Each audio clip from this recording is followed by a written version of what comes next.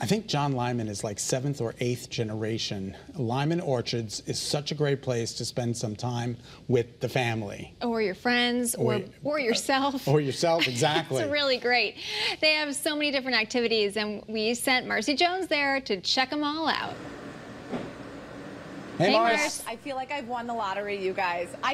This is one of the places, the few places that you get excited to smell before you see what it is.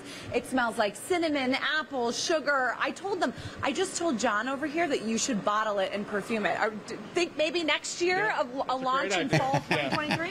I would wear that. I want a little stock in that, John.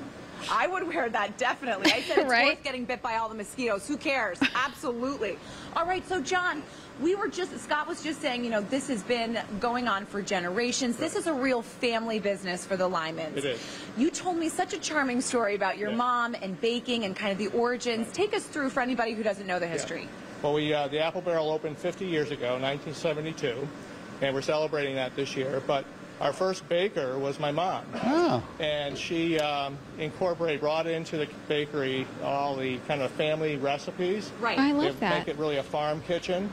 And that was really the theory of the theme when we started, and we kind of built from there, and it was so popular we just kept expanding. Right. And then we got to a point. Mom couldn't crank out 1,000 pies an hour. She could only do so much. So about 20 years later, we started getting interest with wholesale customers wanting the pies. Yeah. And we needed to figure out a way to take it from a small batch to a larger batch. So without losing that from scratch. Exactly. Absolutely. All right. So we are going to, first I just want you guys to take a look at this. Oh, okay? we're looking. We're looking, yeah, Mars. we're looking. Now going to fit in our car on the way home. But to kind of show us a little bit about how we are keeping that integrity of that homemade from scratch Mrs. Lyman special secret. We're talking to Mark. Hey. Hi there. How are you? Fantastic. I'm really trying to figure out a way to butter you up to get this recipe, but he is a nut that I can't crack. No. Right? No. Can't crack me. What have people offered you? Probably their firstborn, couple of million? What? A lot. Yeah? A lot. All right, so tell us what we have going on here, because this might not be something that people are familiar with. This is a special pie that I make every once in a while, but I made it, this is for the 50th anniversary. Okay. And it's a very special crumb. Yeah. It's equal parts sugar, flour, and butter, real butter. Oh my goodness. And what happens, you put it on top, and then I put it in a brown paper bag, and I fold it up. What happens, you put it in the oven for about 45 minutes. Bag and all. Bag and all. Okay. Really? What happens, it steams itself inside, and all the flavor and all the sweetness stays in the bag that soaks into the crumb topping and the apples that are in there. That's So incredible. when it comes out of the oven, Ooh, the big reveal. it's really... Wow. Oh, Take a look my at that. goodness. There you go. That is a pie in a bag. That is a pie in the bag. That's it. That's incredible. So can you taste the difference when you have a pie in the bag as Yes. opposed to one that does not have a bag? Yes. Wow. Yeah, you really can. And it's just more moist, more succulent. Yep.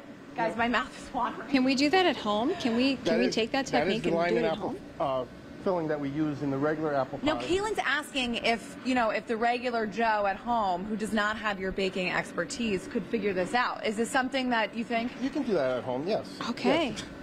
Thanks, If you want Mark. to. You don't sound so confident. What, are we nervous that we're going to set the kitchen on fire? With Yeah. the bag in it? I've never done it at home. I have a professional oven, so it's...